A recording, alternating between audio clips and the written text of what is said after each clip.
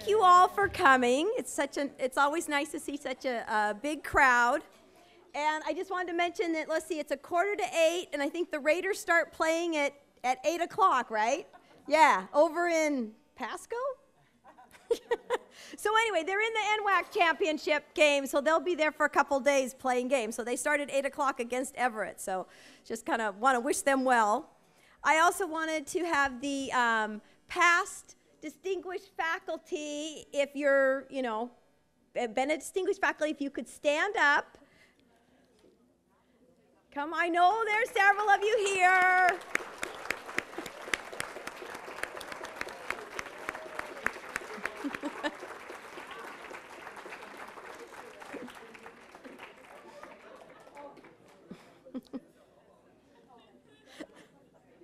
And we also have our, the Chancellor, Michelle, is here, and the presidents of both colleges, Denise and Colette. So thank you guys for coming. And I want you guys to give a really, really big round of applause for our caterers, Lancers, because there was a little on the slip, that we fill out, the order form. Well, we didn't notice that it actually said MPR on it for location, which stands for multi-purpose room, which is actually in Puyallup. And so it wasn't until Linda and I came over here on Wednesday, and we were talking to the people that run our kitchen, and she's going, I don't have a dinner here on Saturday night. We're thinking, now wait a minute, what? And so they got it all organized. They had all kinds of other stuff going on today, but they managed to get it all switched over, and thank goodness the people were here and the food wasn't over in the other campus.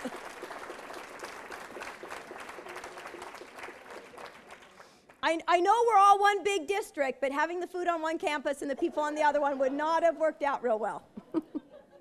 So I'd like to invite Pat Lewis up. She is the president of...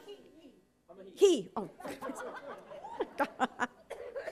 Sorry. Oh, that's okay. We haven't met. I'm Pat, by the way. Nice to meet you. I'm Beth. I don't know. I guess because, I've got a cousin, Pat, and she's a female, so I tend to,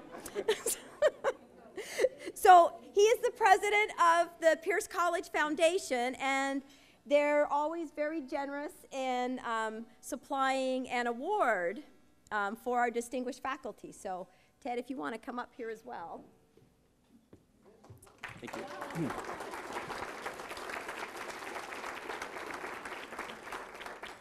I want to thank you all for being here tonight. It's my pleasure to be here and honor the great work of the Pierce College faculty and recognize Professor Ted Wood. As a president of the Pierce College Foundation Board, I'm very aware of the difference the faculty make in providing excellent education to our students and enriching the lives of our students.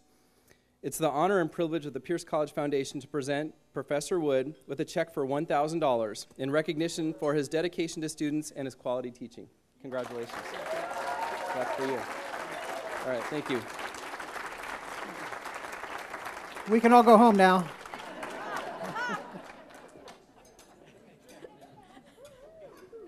Yeah, not likely. I just want to say that I've always been, Ted was actually a division chair when I got here, and he was on my tenure committee as the division chair, and then we kind of switched around, and Nancy Barker became the division chair, and so then she was already on the committee, fortunately for me, so they just switched places. But the thing that impressed me most about Ted was that he already knew French, and then he decided he wanted to learn Spanish, so he started this little group, took 1 year of Spanish, and then he got better than me, and I took, 8 years or something. So it's not just science that he does well. And but we have another chemistry expert coming up here, Megan Hess, who is one of our newer faculty in the chemistry department, and she's going to introduce Ted.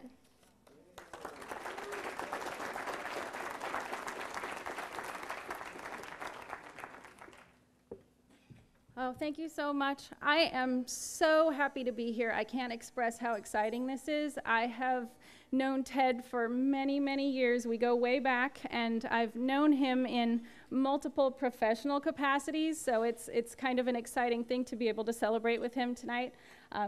Ted is my colleague in the chemistry department since 13 years ago when I started as a part-time instructor. He was always willing to give help and to give advice and to answer questions, never hesitated, and I always really appreciated that about him. We have also been next door office mates in the Rainier building for the last 3 years or so. If you've never been to Ted's office, you really should swing by sometime. It is, they save the biggest for the best. It is an absolutely gorgeous office, and he deserves it, rightly so. He actually graciously had a pizza party for all of us in the little faculty pod there, and we all fit, so that proves how big it was, because we and all the pizzas made it in there just fine. Something that you might not know is that Ted was also actually my organic chemistry instructor when I was a student here at Pierce a couple years ago, and I still have the lecture notes. I saved them. I will never get rid of them. They remind me how much I learned from him that year, and I also learn a ton from him every day, and I can't tell you how much I appreciate that.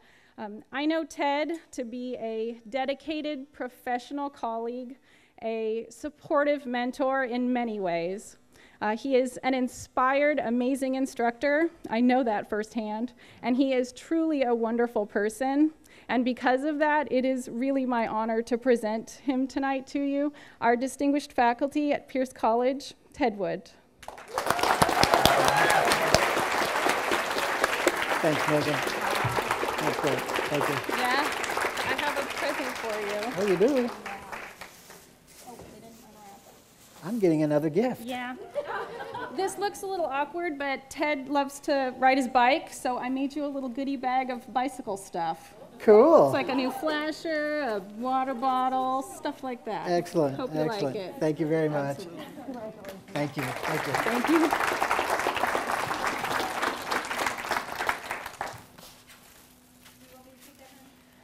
No.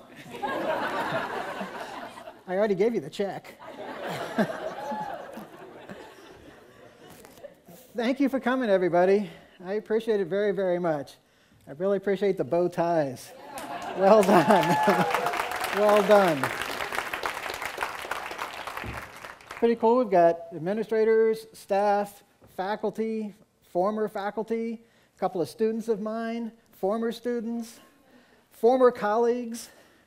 I appreciate it very, very much, and thank you all for coming.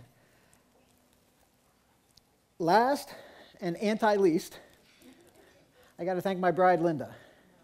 Thank you. We can talk about the love stuff later, honey. But for now, I got to tell you, you're the most caring, the most compassionate, the most passionate, the most student-centered, the most creative, and the most effective teacher I've ever known.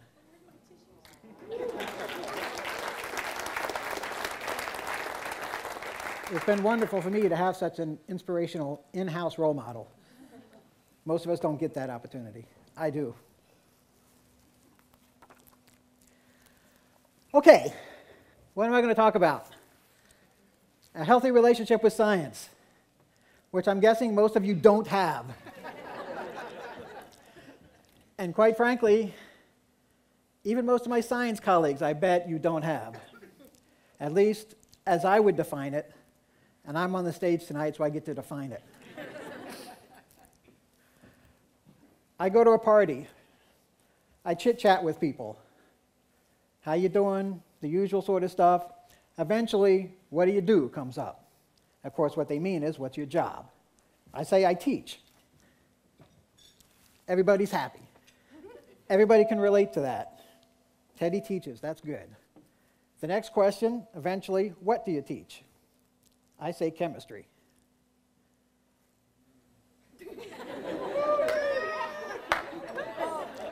No, Ralph, that's not what happens. Somehow that's a conversation stopper. It's like, oh, you're a Martian, are you? I guess that means we have nothing in common. I don't get this sometimes. I get this virtually all the time. It's bothered me forever. So tonight, I'm going to whine a little bit. I want people to have a healthy relationship with science. I want people to talk to me like they talk to anybody else. I want people to sit around the dinner table and talk about science things. People will bloviate about economics anytime they want to. Okay, Tom. How many economics conversations have you had with people that know about that much? I hear you. I hear you. People can know that much about economics and they'll bloviate. Some of those people we call senators.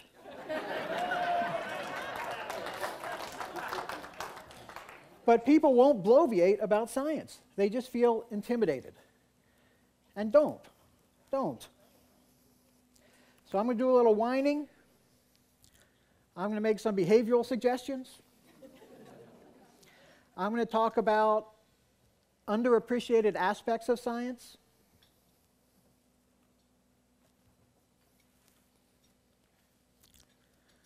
Scientific polls. We just finished a political season. A scientific political poll. Really? That term has always bothered me. I spent literally a couple hours just on the internet reading everybody's definition of a scientific poll that I could find, trying to find someone who could show me how it was in any way scientific. It is not scientific. I am not disparaging political polls. I am just wondering why they have to call them scientific. I think the reason has to do with people's general attitudes towards science. They're afraid of it. When you're afraid of something, you either dislike it, or you dismiss it, or you deify it. And I think people are calling political polls scientific polls when they really mean legitimate polls. What they really mean is statistically significant polls. What they really mean is well-designed polls. They are not scientific. But the adjective scientific is used because somehow in people's minds, that which is scientific is good, that which is non-scientific is bad. Now, I'm not about to say that science isn't good stuff. I will never say that. But other things are good too. Allow yourself to believe that other things are good. Allow yourself to believe that it doesn't have to be scientific to be legitimate.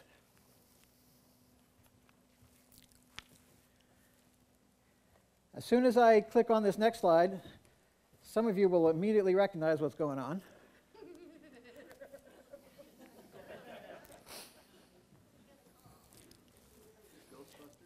Ghostbusters. The original Ghostbusters. I bet some of you even know what specific clip this is. Some of you even know the line that's coming. For those of you who aren't familiar with the movie, it's Bill Murray, Dan Aykroyd, Harold Ramis, who isn't in the picture here. It's a comedy about people that fight ghosts in New York City. And what's going on here is there had just been a big paranormal event in the New York Public Library.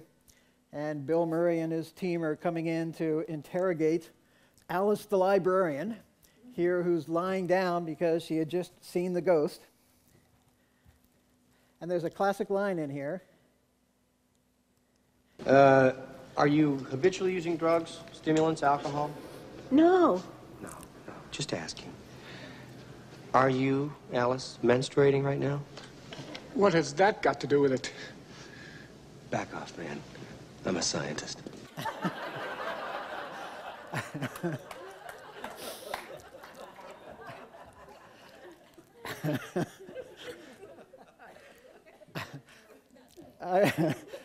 I remember when that movie first came out, me and my science buddies, that was kind of our catchphrase. Back off, man, I'm a scientist.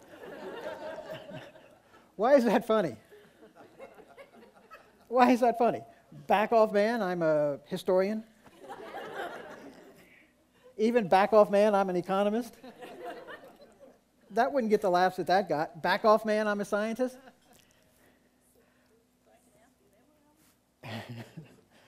I didn't hear that, Michelle. Was that good, or that I didn't hear it? Ask whatever I want. Do you think the writers of this movie were making fun of scientists? I don't think so. I think they were making fun of people who make fun of scientists. I think they were making fun of people's attitudes towards scientists. And it's a funny line, because people do have unhealthy attitudes towards scientists. So the line works for that reason.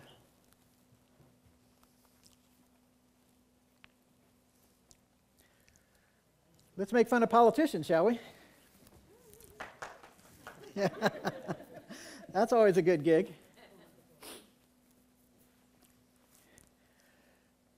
Before anybody accuses me of anything, I'm going to make fun of a right-leaning politician with the above quote, and I'm going to make fun of a left-leaning politician with the below quote. So I'm being neutral here in that regard. I'm sure many of you remember a little while back, Marco Rubio was interviewed. And he said, the earth is 6,000 years old. And when pressed on that, he said, I'm not a scientist. How can I be expected to know how old the earth is?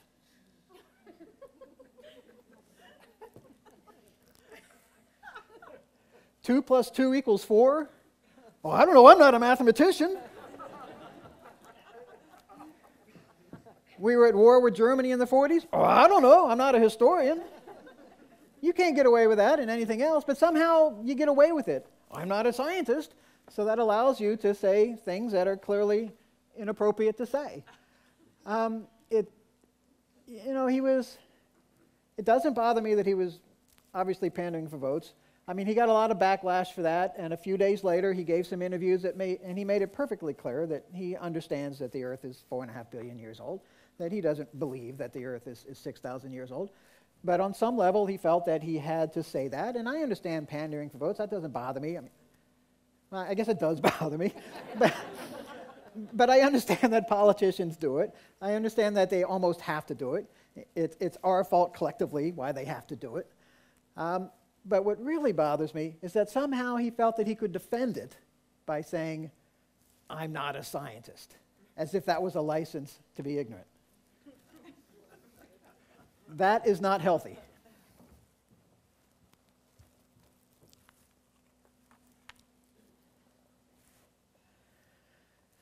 I'll bet some of you know who this bottom quote is from. Michelle's bowing her head. She doesn't want to say. Yeah, Al Gore.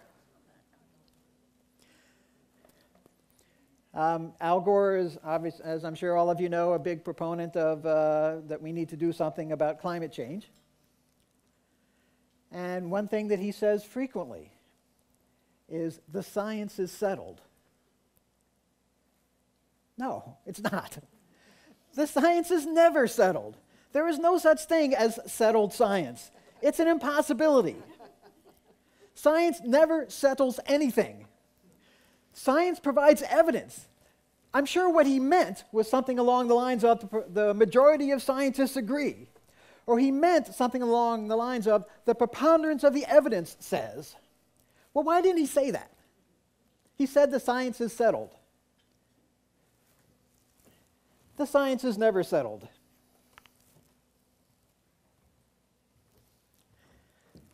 Let's go to ancient Greece. It's our boy Aristotle up there. Here's a couple of formal syllogisms. Just a fancy word for a formal argument. I chose the name Felix because I was thinking about putting this up there, and Linda and I were watching an old Odd Couple rerun. You know, you always want to pick a name where you figure no one in the audience has it, so you can make fun of it. And the very next day, Felix Hernandez signed his new mega contract with the Mariners. So I'm like, okay, there's a sign. Felix is our boy here. Let's look at this top syllogism, formal argument. In a syllogism, the idea is that the first statement is a premise that is accepted, the second is accepted, and the third is something that is deduced from the first two, logically drawn from the first two. So Felix likes pizza. We're accepting that. That person is Felix. Therefore, that person likes pizza. Is that true? Yeah. Always? Necessarily so? What do you mean, no? If we accept the top two, given that Felix likes pizza, given that that person is Felix, that person likes pizza. There's no way that can be false. What have we learned up here, though?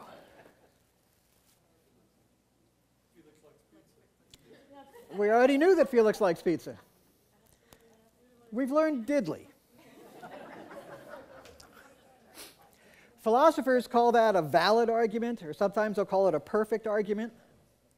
And a lot of people think that's how science progresses, by these sorts of absolutely logical, can't be incorrect sort of argument. Let's take the bottom one. Felix likes pizza. That person likes pizza. Therefore, that person is Felix. Is that true?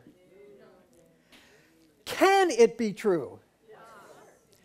It could be, but it isn't necessarily true. Philosophers like to call this an invalid argument. By invalid, they mean not that it's wrong, but it isn't necessarily right. Or they'll call it an imperfect argument, an imperfect syllogism. This is science.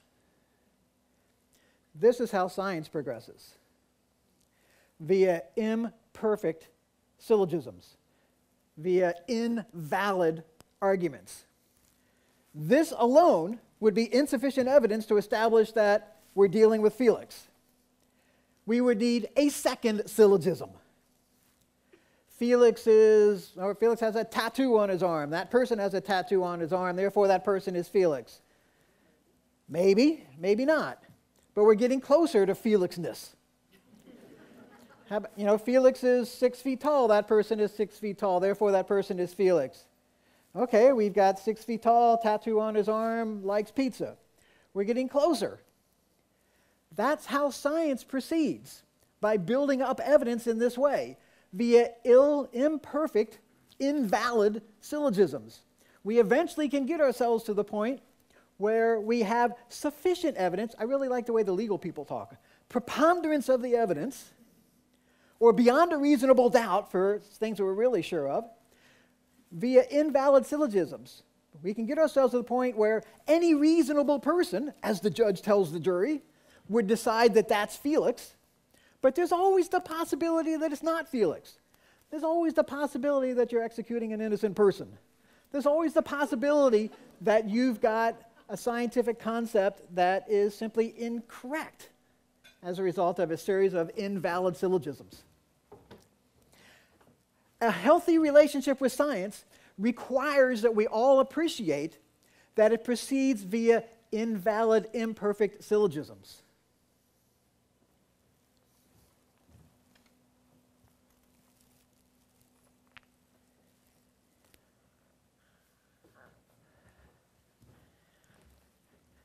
A little chemistry for you. Most of you, he says hopefully, are familiar with John Dalton's atomic theory. This is the 21st century, people. I can talk about everything is composed of little tiny things called atoms, and y'all are going to say, okay. Actually, John Dalton wasn't the first to talk about the fact that everything is composed of little tiny things called atoms. It was first proposed back in ancient Greek times. A couple of folks, Democritus and Leucippus, first came up with the idea. And in fact, the word atom comes from a Greek word atomos, meaning indivisible. You can take matter and break it down. You get the smallest little piece. That's an atom. But Democritus and Leucippus, all they did was find themselves a Bodhi tree to meditate under, ingest whatever psychoactive substance was in vogue at the time, and said, hey man, I got a cool idea. Maybe everything is composed of little tiny things called atoms. Wow, good idea. And there it sat for literally thousands of years until somebody presented evidence for the concept. That's why John Dalton is spattered all over the textbooks, and Democritus and Leucippus get a little historical subnote. Okay, let's make sure we understand the three major tenets of this. Atoms can't be created or destroyed. Whoops.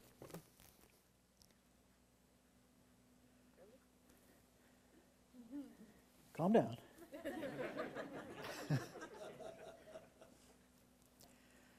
All atoms of a given element are identical. That means every oxygen atom is like every other oxygen. Calm down, Beth. We're getting there, my friend. We're getting there. Actually, Beth's in the process of making my point for me, so that's good. The third one, chemical reaction is simply the union and or separation of these atoms. When a chemical reaction occurs, you have the same atoms that were there at the beginning. Those same atoms are there at the end. They've just like bonded to different guys. You don't have any new guys. You haven't lost any guys. They just shuffle. It's in every introductory textbook that's ever been written since John Dalton first proposed it, early 19th century. With Beth staying quiet. That first one, is it true? No. No. Early 19th century, people. It can't possibly be true now. Science is progressive. That's one of the most beautiful things about science. We build. Nothing from the early 19th century is true now. All atoms of a given element are identical? Of course not. That's not true. Chemical reaction is simply the union and a separation of these atoms? Of course not. That's not true. The remarkable thing is that this is still true enough that we put it in textbooks. It's still actually quite useful. Atoms can't be created or destroyed. We're all familiar with nuclear processes. The big periodic table that was in the wine room, all the elements beyond uranium, there's a bunch of them now. They've all been synthetically created in our laboratories, never found in nature. We can create atoms. We don't have to go to nuclear explosions or nuclear reactors. Any radioactive substance, which has been here since forever, radioactive decay is an identity atom-changing process. All atoms of a given element are identical? No. Even the non-chemists among you have heard of carbon-14 dating, for example. You probably know that there are different isotopes of carbon. Those are carbons. They're all carbons, but they are not identical. They are similar in very important fundamental ways, but they are not identical. Chemical reaction is simply the union and or separation of these atoms, not nuclear processes. There's a whole lot more going on than the union and separation of these atoms.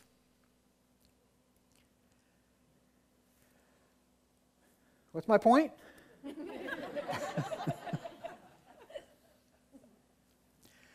A healthy relationship with science appreciates, I know that's not a measurable outcome, but I'm saying it anyway.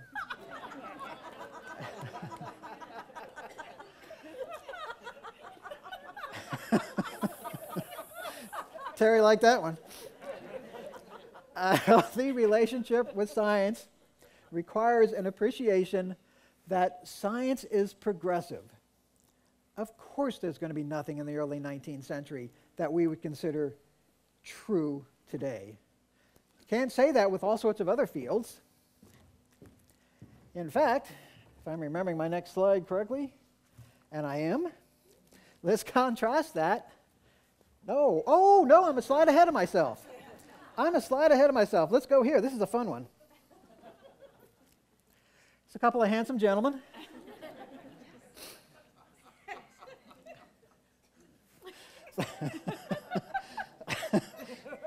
You're laughing at me or Charlie up there?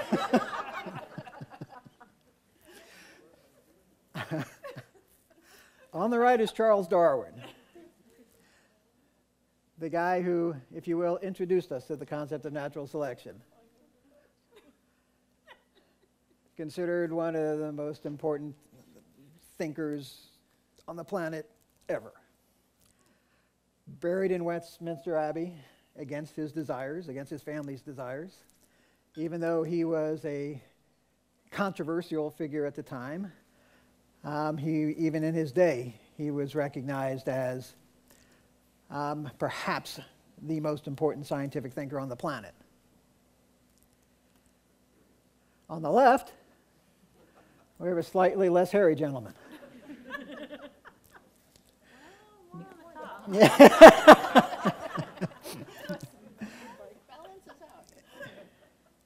I thought long and hard about doing this because it sounds egotistical, but it's not. Who knows more about evolution and natural selection, the process? Which of these two gentlemen? You know, sorry, Chuck, but by a long shot. By a long shot. I know a whole lot more. And that's not just me, most of the people in this room, maybe even all the people in this room. If you have even just the simple concept of your chromosome pairs, one came from mom, one came from dad, if you understand that, you have a better grasp of being able, at least, to understand natural selection than Charles Darwin could have. You know, if he would, you know, reform out of the ether and study up for a little bit, I have no doubt that he'll kick us all. But from what was available to him and what's available to us, it's hands down. I know more about how natural selection proceeds than he does. And no, that's not egotistical. It's simply a statement of how science is progressive. A healthy relationship with science appreciates this progression. Okay, now, am I going where I thought I was going before? Yes, I am. I'm guessing somebody knows what this is.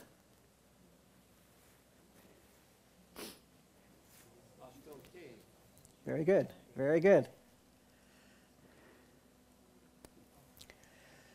These are some paintings. They range in age from about 10,000 to 50,000 years old, found in caves in the Dordogne region of France. Pablo Picasso visited these things, stood at them, jaw dropped, and reportedly said, "We haven't learned a thing in 12,000 years."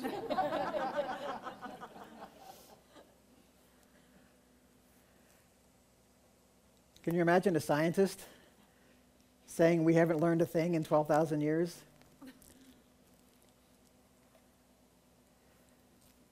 What I'm afraid of now is that some of you are thinking that I'm disparaging art. I am in no way disparaging art. I am simply pointing out what science is about. Science is progressive. If someone were to give a presentation on this, they could turn this argument totally around. They could say, wow, 12,000, 15,000, 20,000 years ago, there were people making art every bit as stylistic as what we do now. Isn't that a wonderful connection? Not just, I mean, that's what art is good for, connections. We can make connections with our world and with other people, and we can make connections with something 20,000 years ago. How cool is that? And I'd be in the audience saying, yeah, that's way cool. But that's not science cool. That's not what science is. Science is progressive. No one's going to say we haven't learned a thing in 12,000 years.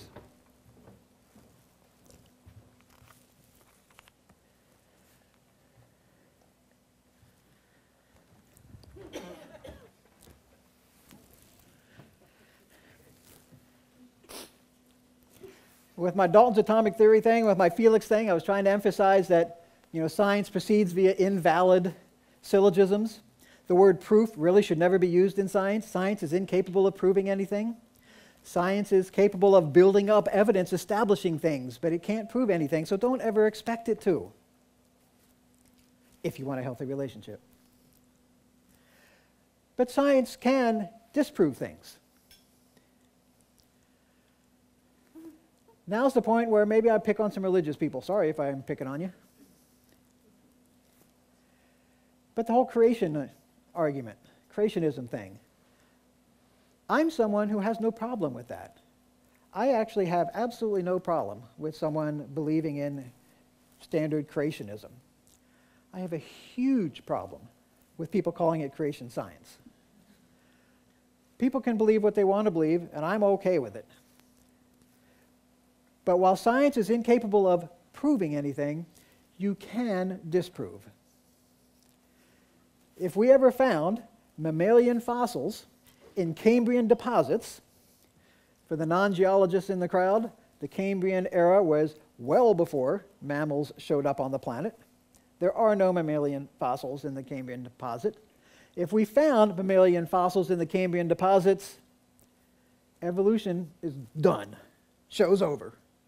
We can show that up there. We can say, here is how you can disprove. Find me some fossils of mammals in Cambrian sedimentary deposits, and I will acknowledge that the game's over. Creationists, there's nothing like that they can point to and say, this is how we can end the argument. This is how we could end evolution as a concept. Unless you can point to something and say, this can end it, it's not science. A healthy relationship requires you to be able to point to something that can end it. I guess I already started there.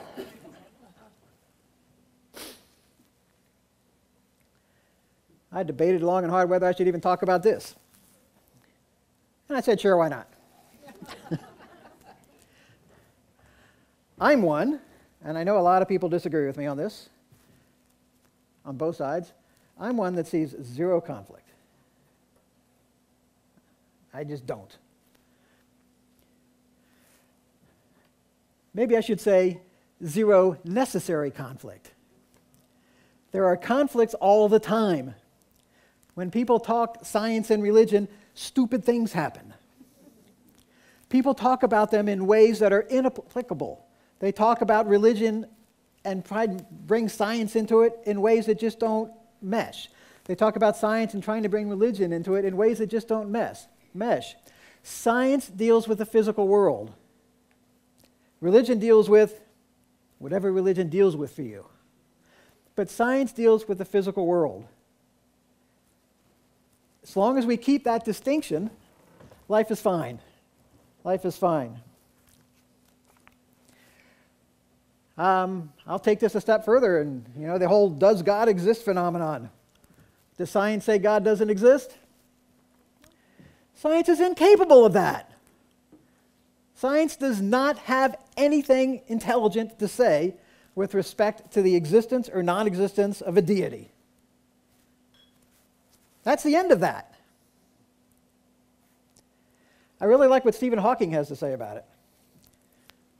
Stephen Hawking, famous physicist in Britain, he basically said that science is incapable of commenting on the existence of a deity. However, science is capable of suggesting that maybe it's not necessary.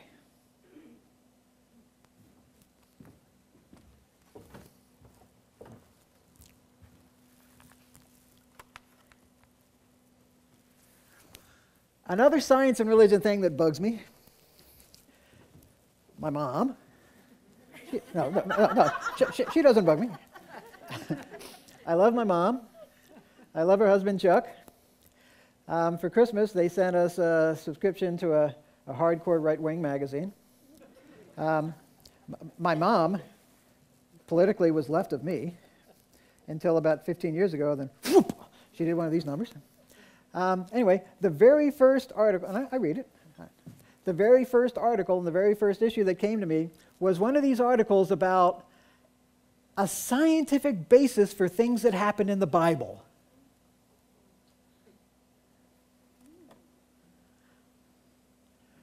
Who cares? This article went at length to demonstrate that there could have been a flood of major magnitude.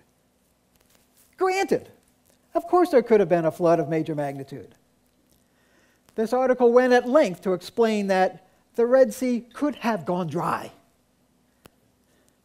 Of course seas can go dry. My buddy here, Les, and I'm sure you remember this, it was about 15 years ago, we paddled our kayaks in the town of Nisqually. Right up to people's windows. Hey, how you doing? Should have been there, Michelle. It was fun. It'd been major rains. They released the dam. The whole town got flooded out. If I experienced that, surely over the many thousands of years of human history that has happened on a much grander scale than that. My issue with that is, Why do people feel the need? Why do people feel the need to justify something that they feel religiously, to justify it with science, when there's really no connection? Why?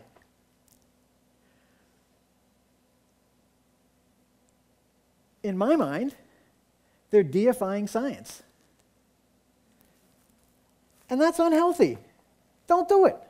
Science talks about material, practical, physical things. Don't deify it. Respect it, but don't put it on any sort of pedestal. Don't feel that you need science to justify your religious beliefs. Enjoy your religious beliefs. Appreciate them. Don't ask science to justify them. That's unhealthy. So says me. And I got the stage.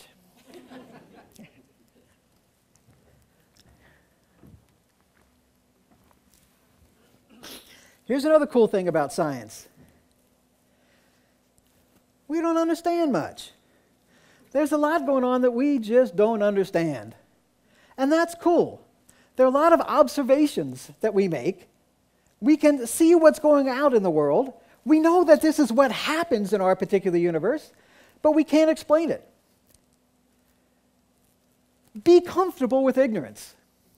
I love it when my students, I have a couple of my students here tonight. Appreciate them coming very much. I love it when my students ask me questions that I can't answer. And I love being able to tell them, I don't know, I don't think anybody knows. That doesn't make it any less true just because we can't explain a phenomenon. If it's out there, if it's observable, it's real. Some of you know what this is.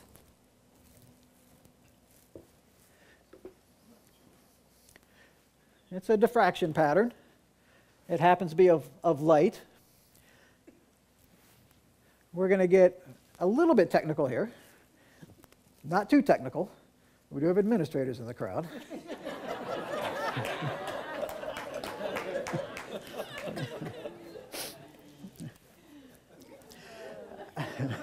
But we're going to talk a little bit about the concept of wave-particle duality. Everyone knows what a wave is. Terry knows what a wave is. Michelle knows what a wave is. Yeah.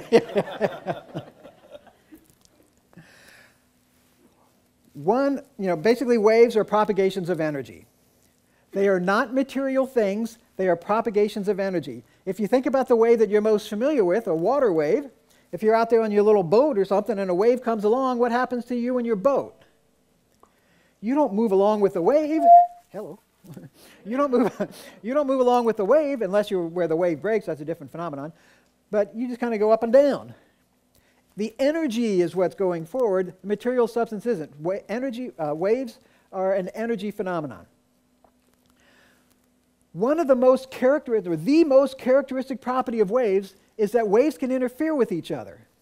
What is meant by that is that, again, if you think of a water wave, there is a crest, there's a trough as it moves along.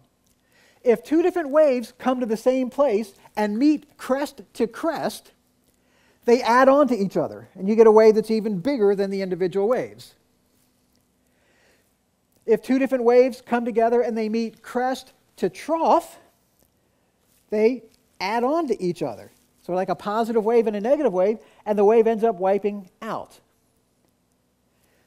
That is an extremely unusual phenomenon. Only waves do that.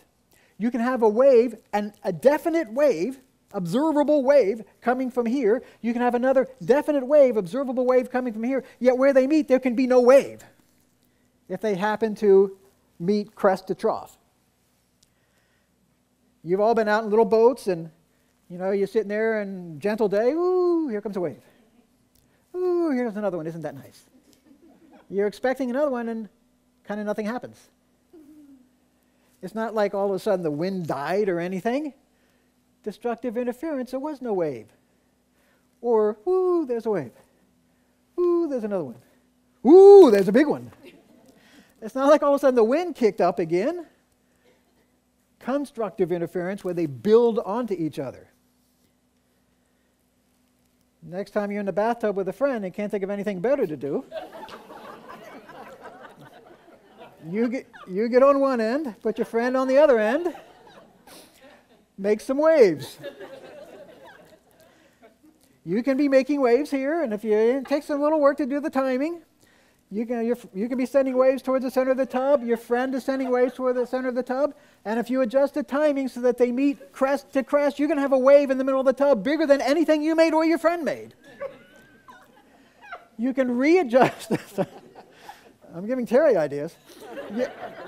You can readjust the timing so that you are definitely sending waves to the center of the tub. Your friend is definitely sending waves to the center of the tub. But if they meet crest of one to trough of the other, there's calmness in the center of the tub. Only waves do this. Here's an example. This is actually light, but let's talk about it in terms of electrons because subatomic particles do the same sort of thing. They behave as waves. You can take a couple of electrons, send them through, actually, here's something even weird. You can only just take one electron, send it through a couple of slits, and it goes through both slits. Because electrons are waves. What this represents, kind of a dark spot, is representing where two electrons, I assume we're okay with me saying the word electron, little tiny subatomic particles. Two electrons can hit, and if they happen to hit crest to crest, then you're going to see them. And in fact, you're going to see more electronness than you sent towards this piece of paper or this detector or whatever it is as they add on to each other. And in here in the middle where there's darkness, yes, electrons are hitting this spot, but you see no electrons because one is hitting at a crest and the other is hitting at a trough. So even though electrons are hitting it from here and electrons are hitting it from here, when they get there, there's nothing there. Does this concept feel good to you? If you're a normal human being, it should not feel good. Appreciate being ignorant. Science humbles us in this way. Let's take it a step further. So electrons are definitely waves because they do this sort of pattern. Undeniable. The evidence is here. It is major. This is not Fred likes pizza. This is major evidence. Electrons are also, however, particles. They are little tiny things, every bit as particulate as anything else, just small. They have a measurable mass. You can shoot them at things. You can put something in their way, like a pinwheel, and it'll turn the pinwheel. They are undeniably particles. They are undeniably waves. Waves are not particles. Particles are not waves. If we can't understand that, it's only because our brains are too small. And that's okay. A healthy relationship with science means appreciating that our brains are often too small. Allow that to happen to you and be okay with it. If I had a book, I meant to bring a book, I didn't bring a book. If I had a book up here, how would we know that it's a book? We would identify it as a book because it would have the properties of a book. It would have a cover, it would have some pages, it would have some words, it would have the properties that we have identified as belonging to a book. If that book would all of a sudden jump off the table, start flapping and go quack, quack, quack, we'd call it a duck. Because it would have the properties of a duck. We would acknowledge that it is a different sort of duck, or it is a different sort of book. We'd call it a book duck. But we couldn't deny its existence if it was something observable. Our inability to reconcile the two is simply our inability to reconcile the two. Allow yourself to believe in book ducks if the observational evidence is there.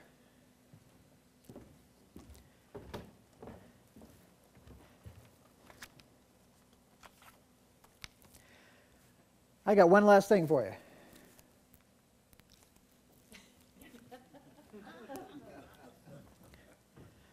Not getting too many giggles on this. Most of you don't know this. Dr. Science? Yeah.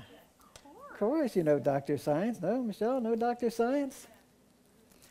A radio show. Oh, gosh, it's escaping my mind. What's the name of it, honey? The Duck Breath Theater. Thank you, yeah. Duck Breath Theater. It used to be all over PBS. The interesting thing about this, I think what relates to what I'm trying to say, is not like the 4 jokes that are in the middle, but the lead in and the lead out. Whoop, I can't do it with this.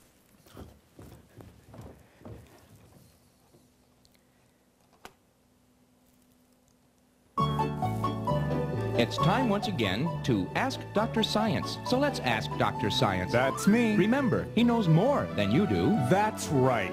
Here's a potpourri of easy answers to easy questions. First from Paul Saunders, who writes from the University of Alabama. Dear Dr. Science, I learned from your program that the speed of light is 186,000 miles per second.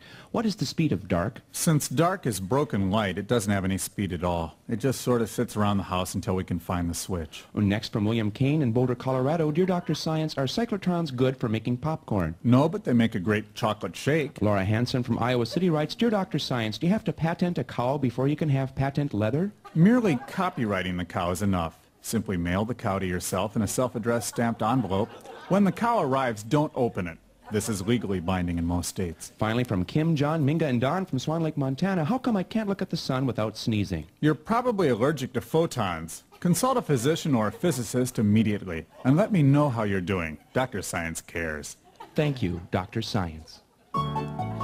Send your science questions to Ask Dr. Science. Remember, he's not a real doctor. I have a master's degree In science.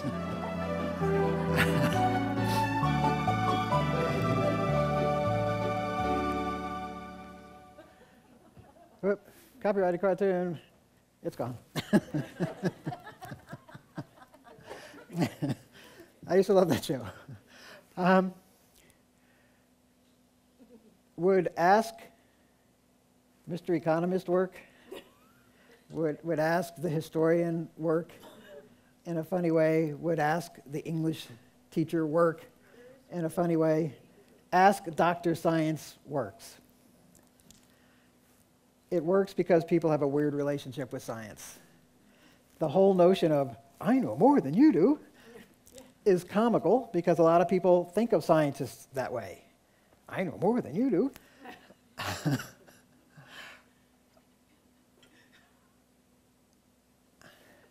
It results from an unhealthy relationship with science. That's why it's funny, because most of us have an unhealthy relationship with science. That's what makes it work. Okay, absolutely lastly, I put Hillary. Thank you. Look at what Hillary did. Oh, Hillary, I love you. Oh, I know. My husband did it. No. Hi. What's your name? Nick. Look at what Nick did.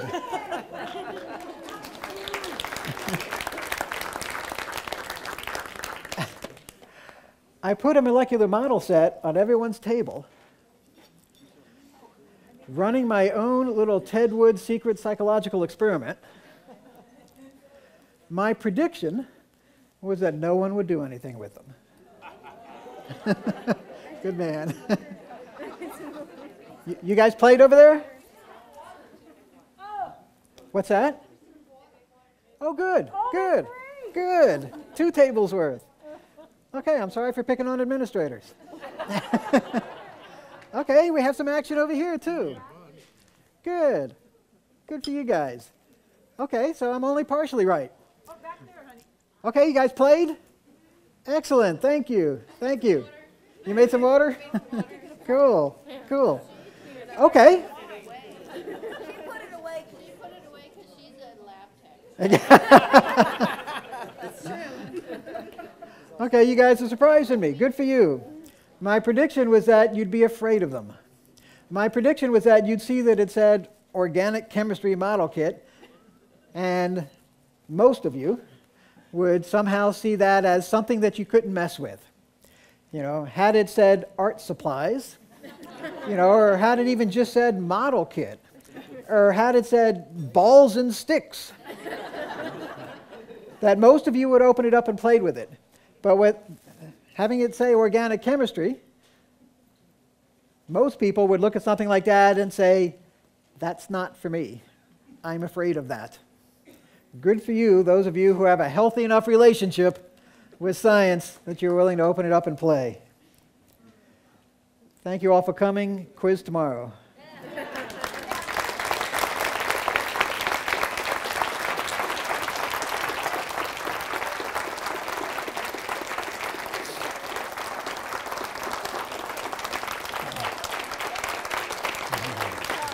Everybody.